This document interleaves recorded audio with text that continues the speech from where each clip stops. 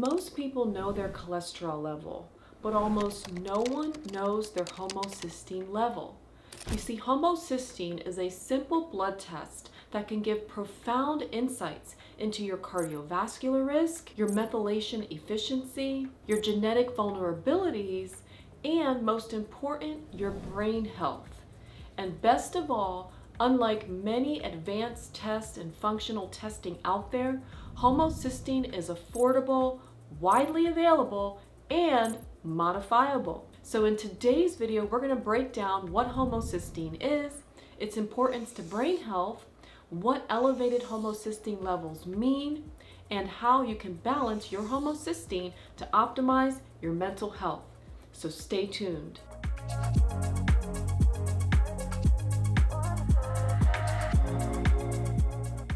Hi, I'm Jezel Rosa, a board-certified psychiatric nurse practitioner here to help you optimize mental health through genetics and integrative and functional medicine using a skills before pills approach. So, what is homocysteine? Well, homocysteine is an amino acid produced as a byproduct of methionine metabolism. So when your body breaks down methionine, which is an amino acid found in protein-rich foods, homocysteine is actually formed. Then the body should then recycle this homocysteine into methionine via folate and B12 and cysteine via B6 in the transsulfuration pathway. And this process is called methylation, which I talked about in a separate video, so if you missed that, go ahead and check it out.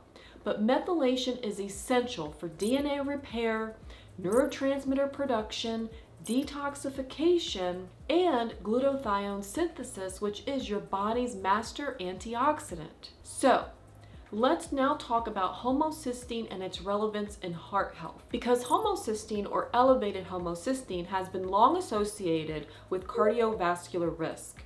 And it can actually cause damage in the endothelial lining of your blood vessels. It can increase your risk for atherosclerosis or clogged arteries, stroke, and even blood clots. High levels can also promote oxidative stress and inflammation directly in the arteries.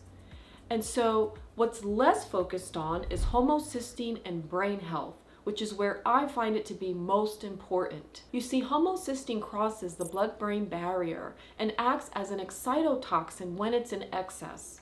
And elevated levels have been linked to things like depression and anxiety, cognitive decline, and even Alzheimer's disease, poor memory, brain fog, and slow processing. It even disrupts neurotransmitter synthesis, especially dopamine, serotonin, and norepinephrine. And chronic elevations may actually impair myelination, which is the process of insulating your nerves. And when this is impaired, it will actually impact nerve cell signaling or nerve cell conduction, which can actually lead to cognitive decline, mood changes, and those increased risk of neurological disorders. So, that is why it's important to optimize your homocysteine levels. But here's the thing, optimal homocysteine levels are 5 to 7.5 micromoles per liter. But labs, or those common labs, often consider up to 15 micromoles per liter normal. But by that time, the brain and cardiovascular function and damage may already be compromised by that level. So that is why it's important to optimize your homocysteine levels, because elevated homocysteine can suggest low levels of methylfolate or 5-MTHF, low levels of vitamin B12 like methylcobalamin or hydroxycobalamin, low levels of vitamin B6 or P5P, impaired methylation capacity, low glutathione or transsulfuration dysfunction or your ability to make cysteine, which is important for many functions, which we'll discuss in a separate video, so stay tuned. And elevated homocysteine can also mean possible gut absorption issues. It can also mean high toxic burden or oxidative stress, and genetic variants or SNPs that can be affecting your methylation efficiency can cause high homocysteine. And so we're going to talk about some of those genetic variants that influence homocysteine. Of course, if you haven't already, I have a video on the most common one, MTHFR. So if you missed that, please go ahead and check it out. But if you have a variant of MTHFR, either CT or AC, you have reduced conversion of folic acid to active 5-MTHF, and this leads to decreased remethylation of that homocysteine to methionine. You may also have other methylation gene SNPs, like MTR and MTRR, and these affect vitamin B12 recycling, which are critical for converting homocysteine into methionine. Another gene variant, CBS, or cystathione beta synthase, is an enzyme that's involved in converting homocysteine into cysteine. So upregulating this may actually deplete homocysteine too quickly, and this lowers levels, shifting sulfur metabolism, which can lead to sulfur sensitivities. Now, another gene that I've talked about is COMT or COMT. If you missed that video, go ahead and check it out. But if you've seen it, then you'll know that it's not directly altering homocysteine levels, but COMT variants, especially MET-MET, actually increase methyl group demand, placing additional stress on your methylation cycle. Remember, COMT is the back end of the cycle, so it can back up, leading to increased homocysteine. And then there are other supporting genes that are involved here, like SHMT1, which influences your folate use, DHFR, which impairs folic acid conversion, and SLC19A1, which regulates transport of folate into the cells. And believe me, there are many other genes here that can be at play. So that's why it's important to look at your genetics, but we'll talk about that in a moment. First, let's talk about solutions on how to lower your homocysteine or balance homocysteine naturally. Well, first you have to test, you have to understand what your homocysteine level is. And along with testing homocysteine, you also want to test or consider checking serum folate, serum B12 or methylmalonic acid, MMA, plasma B6, magnesium, serum and RBC magnesium, and serum zinc. Also look at inflammatory markers like CRP or high sensitivity CRP. Then, if any of these nutrients are out of optimal ranges, you want to make sure you optimize them. And also, of course, if your homocysteine is elevated, then what you want to do is make sure that you're optimizing those nutrients and specifically use targeted nutrients like 5-MTHF, which is methylfolate, especially if MTHFR is present, methylcobalamin or hydroxycobalamin, avoid cyanocobalamin, and if you missed my video on B12 and why people react, please watch that video because it could help you avoid a reaction to B12. But you also want to make sure you're taking P5P or the active B6 because this is needed for that transsulfuration pathway. And trimethylglycine or betaine acts as a methyl donor, and sometimes that is necessary to help lower homocysteine, as well as making sure you have optimal cofactors like zinc and magnesium, which are important for enzyme activity. You also want to make sure you're addressing lifestyle factors. So make sure to limit smoking, limit alcohol use, because both of those things impair B vitamin absorption in your gut. Also increase your intake of leafy greens, beans, pasteurized meats, grass-fed meats, and eggs. And very importantly, heal the gut if you have digestive absorption issues or if digestion is impaired because you may have leaky gut, low stomach acid, SIBO, or candida. Now, homocysteine is often high, and that's what we focus on, but it can also be too low. And so it's important to understand that if you have low homocysteine, that is also a problem. And this could be related to that CBS gene that we just mentioned. If this is upregulated, it could lead to too low homocysteine.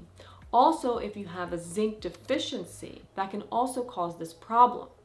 You see, too low homocysteine can actually lead to potential issues with glutathione production or sulfur metabolism. And another thing to look at here with homocysteine is if it's normal, but you still have a lot of symptoms, especially the symptoms we talked about like brain fog, memory impairment, anxiety, and depression. Look for functional folate or B12 deficiency. Remember, those lab tests don't always show you optimal levels. Oftentimes they have too wide ranges, and by the time you're abnormal there in regular lab values, you're already in a dysfunctional state.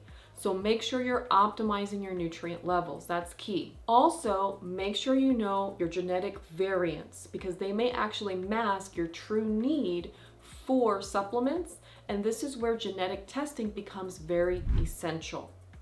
There may also be medications at play.